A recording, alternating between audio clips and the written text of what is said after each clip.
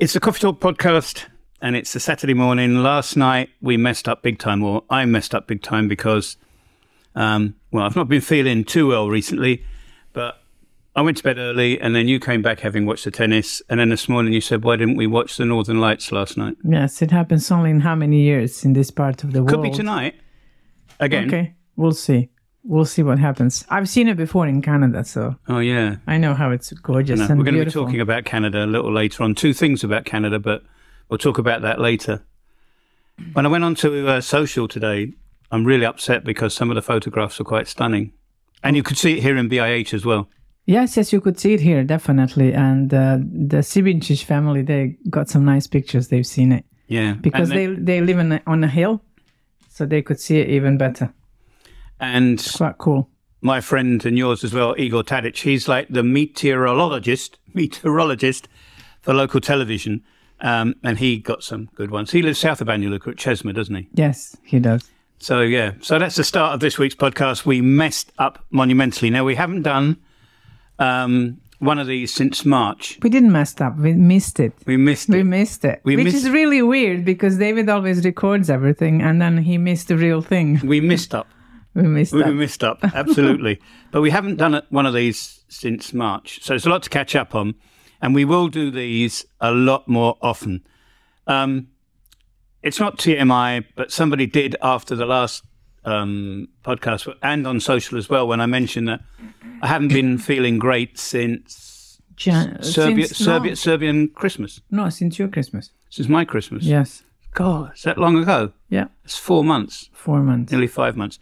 I have a bladder kidney issue. I'm not going to go into too much. I'm not wearing diapers, so it's not that bad yet.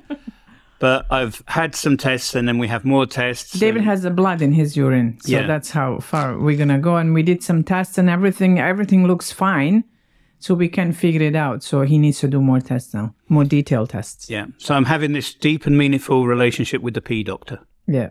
We'll say no more. Urologist. Urologist. He absolutely. has 2 doctors, actually. Yeah. So, and they're very, very good, and I'm being looked after by them at the University Clinical Centre. Yes. UKC in Banja Luka. And people say sometimes online that the medical care in Bosnia and Herzegovina isn't up to much, but our experience of it, or at least my experience of it, has been very good, actually. Yes, because you're a foreigner and they want to impress you. Also, we are going to try, because we are waiting for some tests and results, and it takes a long time for them. We're going to try, and near our place, there's a small place called Topola, and they have a Windhorst. Yes, and they have a church from many, many years ago with the German nuns, and they've been healing people with the herbal remedies.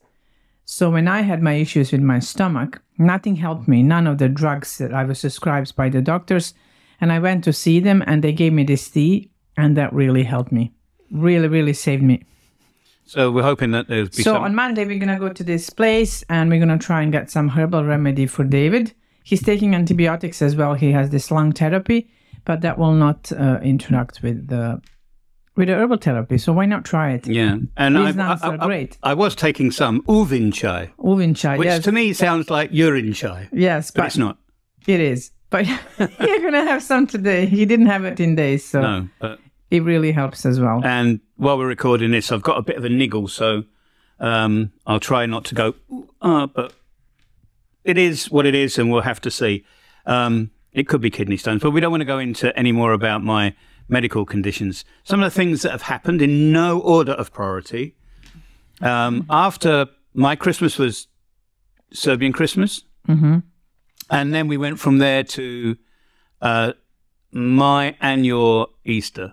Yes. Now, when we left the Christmas behind and everything, and we got up to Easter, we've had a few people pass on in the family. We're not going to dwell on that at all, but we didn't feel this year that we should be doing any really celebrations. It's too close to things that happen. They happen in life. This year didn't start well. No, in that sort of way, it didn't start well at all. But as I say, it happens. It's going to happen. So it happened, and the life has to go on. Yeah, and then afterwards, especially after the Easter, there's Slavas as well coming along. which are Saints' Days, big family Saints' Days. Your Dad's been off 3 days, hasn't he? Hasn't he been to 3 of them? No, 2 of them. 2 of them. 2 of them. Yeah, and they huge. He has friends who celebrate. So yeah, the first one he brought back. Celebration of Slava means usually death by food. Death by meat. Death by meat. Yes. And when your dad came back from our neighbours for Easter, he brought back a bucket of meat, wasn't it? Or was that a Slava that he went to? Well, he brought. No, that was now. Now for Easter. Yeah, he brought a bucket, and I'm telling you, because he usually bakes a pig half and half with the neighbor. That's right. Yeah. Yeah. And because our neighbor he grows pigs, and then my dad buys half, for Easter or birthday or when we have guests, he buys half of it. But this was a huge. If you can imagine, like these big buckets of paint that you buy from the hardware store when you're redecorating. Yes. U-Pole, yeah, they call over here. That was huge, and I can't face any more meat. What about you? We still have some in the fridge, but I'm not cooking until that's all gone. No, I'm sorry. It's going to take a long time. And I made some soup, lentil soup, like a chorba, which was very good. And I like that now more than the meat. I'm meated out. Yes, and my friend showed me how to make it the Greek way. We're going to be talking about that in just a minute. So that's what we've been doing, eating a lot, which is nice when it starts, but can get a little bit tiring. Repetitive. God, you've got all the big words today. Do I? Our banana plant is... David is obsessed with our banana plant. If we don't get kilo of banana this year, I think he's gonna cry. We're not, but we have this wonderful banana plant. And you should put a picture for people. I will. Yeah, I will. We didn't know if it survived the winter. But it did. Because we wrapped it really well, and the winter was quite hot, but we didn't unwrap it. So the following winter, if it's warm, we're going to keep on wrapping. Because usually the days were very warm and the nights were kind of cold. So it got a little bit of, how do you say? Frostnip? No, the banana got mushy. The thing. Oh, yeah, we thought it had gone rotten. Yeah, rotten. Yes, that's the word. And then it didn't. David will put a picture underneath Yeah, this. it's good. But now... To show you, it looks wonderful. But now, think of a local male name beginning with B. I would say Boris. Okay. Boyan? Benjamin. Benjamin? Benjamin. Let's say Benjamin. Is that a local name? Not really, but it's a nice name. Or is it Boyan or Boris? Which is better out? Boyan. Boyan, the banana plant. Oh, Boris. Sorry. Boris, the banana plant, is doing so well and has now been joined by a female cousin, which is a palm tree. Oh, palm tree, yes. Yeah. How do you know she's female? Well, we've got to make that up, right? Okay. Boys and girls together. Okay. So give me a good... Boris and Boyana. That was a chair squeaking, by the way. Boris and Boyana. Okay, yes. So Boyana, the plant, the palm plant. And we got them from the same person, actually. Yeah. From my dad's friend. That's in the garden, and we're looking forward to doing that, and I'll take some photographs of that. I've been really buzzing because something that irritates Tamara in the mornings in the summer, and you have to admit, is when, we do get very, very warm nights. They go up to 15, 16, 17 degrees during the night, even warmer, and we have the window open. And so, like, when dawn breaks, all these birds that we have sing. And it doesn't bother me. I love it. You said once, those birds. Yeah, because they wake me up. Well, yeah, that's what they do. What it is. They're called the dawn chorus. Oh, okay. Right. So for years, I've been thinking, I wonder how I could find out what sort of birds and how many types of birds are here. And then my friend, Documentally, that's his nickname, his username online, Christian Payne, he had a post and he had an app that tells him what bird it is. What bird it is. Now, according to its song. I lost the post and I couldn't work out what app it was. But you know what you do? You go to the App Store and you play around and you got it. And we have, at the moment, and it's growing, we have pheasants. Huge population. Jays. We have great tits, 2 types of sparrow, and we have a nightcap. A nightingale. What about the one that has a black hat? Like that's the tit, the great tit. Ah, okay. Which is one of those is now living in a hole in one of the rafters on the roof, and we also have woodpeckers. And the woodpecker and the tit I can see why they live together, because the woodpecker was hammering at our rafter for 2 summers and made a significant hole in the roof. But he's not there anymore. I haven't seen him. But who's got into the hole? The great tit. The great tit. Yeah. So you can't work out how it's going to have... I don't think it's going to have a nest in there. I just think it stays there. It will have a nest, definitely. But I don't know if it's big enough, to have all these little birds. Hopefully they're not going to fall down. We should buy some birds, like birds' houses, and put them up. But the thing is, we have like 7 cats, and that's too dangerous to have a bird's nest near our house. Well, we'd have to put the bird houses... Oh, yeah, they climb everywhere, our cats, don't they? They are, yeah. As we're recording this, the sun is coming through the studio windows, and outside, your dad is in the garden. What are you... Or what... Not are you necessarily, but what are Lily and Predrag, your mum and dad, planting this year? Got any ideas? This year, same as every year. Paprika, paradise, patlıcan, look... What is patlıcan in English? Eggplant. Eggplant, peppers... different kind of pepper. Early peppers, which are usually yellow peppers. Then we have a long red peppers called roga. And then this year he got some Chinese onion, which are apparently huge onions. He got those. And garlic. And we have like beetroot. No carrots this year. I told my mother, don't do the carrots anymore because they're always like too small and so hard to maintain. So she's not doing carrots. We're going to have some beans, like green beans, yellow beans. And yeah, that's zucchini. We have a white zucchini, green zucchini. We're waiting for hopefully to get some seeds. Hoping to get some seeds from England, aren't we? Like a Cornish, the one that you pickle. They planted like those. gherkins. Like gherkins, yeah. But we're waiting for seeds from England for the long English. Yes. Do you like English cucumbers? Yes, they don't. Why is that? Because that's the only cucumber that doesn't give me a heartburn. All the other ones, it's so hard for me to digest. Same like cantaloupe. I love cantaloupe really well. Like, I really love it, but it gives me heartburn. But I know that you pickled cucumbers don't give me heartburn. But the English one, it could be the seeds, I'm not sure. But the English one doesn't give me heartburn at all. And I love it. It's just the best cucumber ever. And then they grow here like... wildfire. Like 1 meter, meter and a half. They're really long. One cucumber you can eat 2 weeks, I'm telling you. You were talking about tzatziki earlier on, and that's why I wanted to finish off the podcast with this. We have just said goodbye to your friend. You spent 7 years of your life in Canada. In Canada, right? Manitoba. Late 1990s till 2000? Yes. Something like that. And I met my best friend. She's... what is Debbie's real family name? Greek-Canadian. Panayoto. Yes. Panayoto. Anyway, Debbie came to spend five nights with us. First time ever. Yeah, she's doing a European tour. Yeah, she always wanted to meet my parents and see where I live and everything. And finally, she's done it. And I've been to Canada last time in 2006. That's when I saw her last. I went to Winnipeg for 7 days.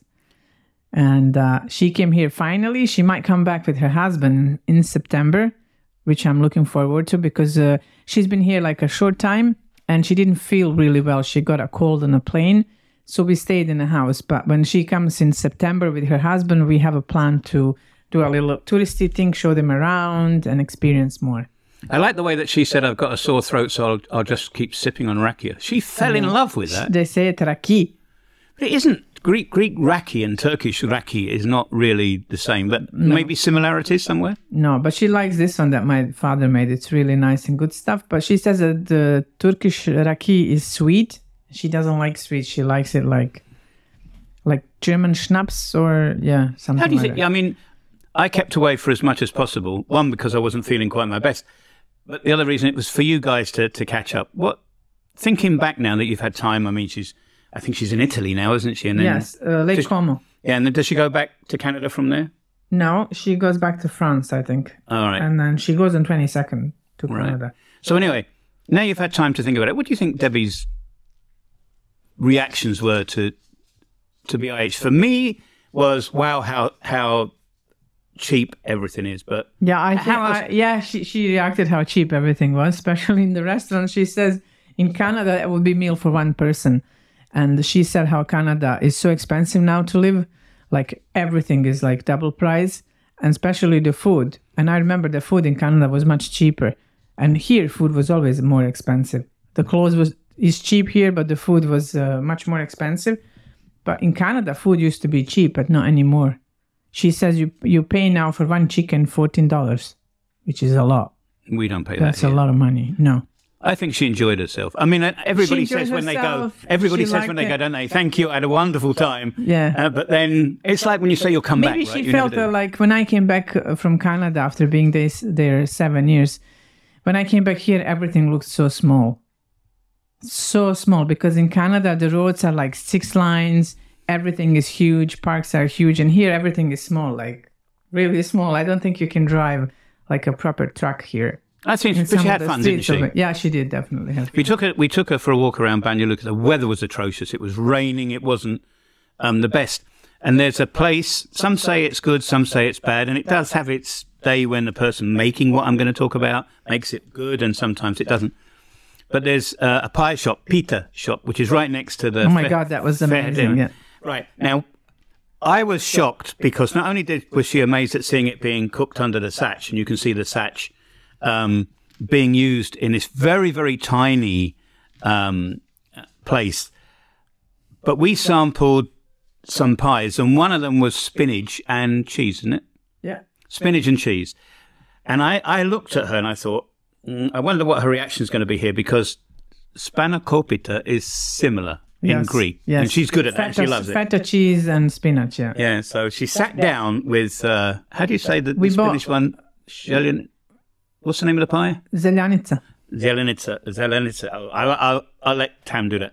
She was over the moon with it. Yeah, she said it was very good. The pie was very good, but the last time when we went before Debbie came, it was not good at all. I was so disappointed. Maybe that's because of the person making it. It could be, yeah. It could be definitely of the chef. But this time the pita was amazing. We had a cheese pita, we had zeljanica, like sirnica, zeljanica, and krompirusha, which is like a potato pie. They were all three amazing, really good. Well, my top recommendation, with or without the goodness of the standard of the cook at the day, is pita pod sachem, yes? Pita is pod sacha. Is pod sacha, which is right next to the mosque. So when you see the main entrance to the main mosque in Banja Luka, when you have that in front of you, there's a little road down by the side. Just go down there and you'll see a hole in between the houses, and you'll see it because it's chairs. Or you can ask locals, where is the best pita? Where's the pita place? Is pod sacha. So that's our catch up. Oh, talking about mosques, what was it? The remaining mosque to be completed, which has taken years and years and years, that was destroyed 31 years ago, whatever. The Arnaudia. Yeah. It was open just like a few days ago. Yeah. A lot of people turned up. It looks really nice. I hope it's going to be open for tourists to see. President, Prime Minister, everybody turned up. Yeah, everyone turned out. And the Vice President of Turkey came as well. So it was really good. I'm looking forward to going inside it, because I think from the research I've done, you can... I'm not sure if it's going to be open. I know Farhadia is open, but everyone heard about that mosque. But maybe this one is also going to be open for tourists. Well, let's see what happens. Let's see what happens. It will be something different to see. On the blog... it's not far away from Farhadia at all. 800 meters. It's in the same, actually, part of the town. There's a road that joins them. Yeah. There's a road that joins them. Yeah. You just walk straight that road and you hit Arnaudia. On the blog, we've just got our first contributor, the Shibincic family, who are going to be talking about self-sustainability. So please do check that out. We've got some podcasts lined up. Guess who I wrote to for a podcast request today? Who? Vucic. No, I'm not doing politicians. I'll give you his first name and see if you can guess it. Miloš. Obilic. No, darling, he died hundreds of years ago. Wait, Miloš? Who? Miloš? Oh, Bosana. No, that's Mila. That's Mila. Oh, that's Mila. That's Mila, the cartoonist. I don't know who Miloš is. But you like him very much. Miloš? Yes. Shall I get this? Let's see if Tamara can get this, how long it takes her to get this. Right, here's your jog. I'm going to give you something to jog your mind, so you come up with a person. Pas libre. Pas? Pas libre. Who said that? Has he scraped the parsley off the chopping board into the garbage? Oh, you have him? Yeah, well, I haven't. Balkan Dad. Yeah, I'm going to be... I know him as a Balkan Dad, not as a Milos. No, that's his first name, real. So you're going to interview him? Well, I don't know. I've sent... just before we recorded this, I sent off an email. I said, "Dear Milos, I don't know whether he's in Serbia still or whether he's gone back to his native New Zealand. But I don't know, yeah. This guy does so much for promoting the Balkans. Yes. And the Same like that American guy, Eustace. Eustace Reed. Eustace Reed, yeah. But Eustace is an American and has no real connection. It's so weird to see an American liking this place. But Milos is a first-generation... I think... I'll find this out if we get to do the podcast. He's a first-generation New Zealander, but his parents are originally from this area. From Serbia. From Serbia, I think. And the parody that he's made of Balkan Dad is so overwhelmingly entertaining. It's funny, sometimes mildly disrespectful, but I think it's very good, and you can learn a lot from him about our culture. Yeah, through the humour. Through the humour of Balkan Dad. So I've got that, and I'm just about to send another email to a couple of young ladies who are involved in, I never knew, seriously high-quality female football in this region. Do you know who one of the top European female football teams are? No. It's Football Club Sarajevo. Never knew that. Yeah, but I'm not into football. But the ladies' team, not the male team. Željezničar. I don't know, SFK? Whatever. There might be a special you team should ask Numa. for ladies, so we're doing that. So please do subscribe to the podcast. Do subscribe to the blog. There's lots of links wherever you listen to this. If you have any questions, please don't hesitate to send us. We'll try to answer them in the next podcast or down below in the comments. We should really try and do this.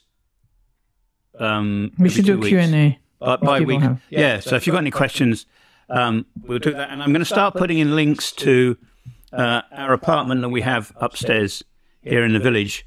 But more about that later, because if you want to come and have, like Tam said, it's cheap to travel in this country, especially if you're using public transport. If you want to have because when I saw my friend trying to book a room, in Rome or in Milano, that's hellishly expensive. And I told her, and difficult as well. And I said, why don't you stay here? For that money, you could stay in a posh hotel in Bosnia.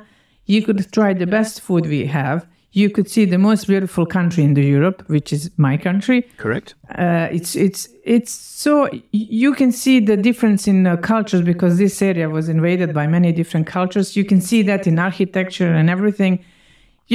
For quarter of the price that you pay. I mean, I know Italy is Italy, Rome is Rome, but if you come for a holiday, you should really come here because it's still cheap. It's in Europe, and it's lovely. And on top of that, if you come and stay with us, it's even cheaper.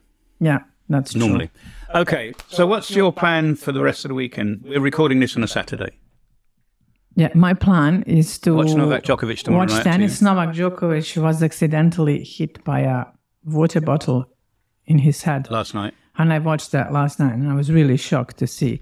But he's okay. He's recovering. So yeah, I'm gonna watch tennis. There's some good matches today. Gardening. Some gardening, yes. Weeding. De-weeding. How do you say? Yeah, de-weeding. No, weeding, just weeding. Weeding, killing weeds. What about sourdough? Any news on the sourdough front? No, I made yesterday my sourdough. We had really nice, your muffins this morning with... English muffins. With an English breakfast on it, with a bit of... Yeah, tomorrow we'll have it with smoked salmon and egg. Ooh. So is that going to be eggs Benedict, right? Eggs Benedict minus the Hollandaise. Okay, no, but we can call it eggs Benedict Cheddarchini Nachin. Yeah, but you can make Hollandaise sauce with the yogurt and a little bit of senf. It's a healthier version and it tastes really good, they say. Put some salt, senf, yogurt. I make my homemade yogurt. I started to make that and it tastes so much better than a store-bought. And you put a little bit of that and it's wonderful. Cool. Dill. And dill. Yeah, I like dill. I like that. Debbie put dill in tzatziki, didn't she? Yes. Yeah. You make tzatziki with dill and olive oil. My favourite is curry. Mint, but you're not really into mint, are you? No. No mint on my eggs, I'm sorry. No, I wouldn't put mint on my eggs in. Anyway, that's it from this episode, and we'll catch you on the next one. So I'm going to say bye for now, and you're going to say that in Srpski. Yeah, doviđenja, laku noć, prijatno wherever you are all over the world. Vidimo se. Doviđenja. Arrivederci. Zdravo. Ciao, bella.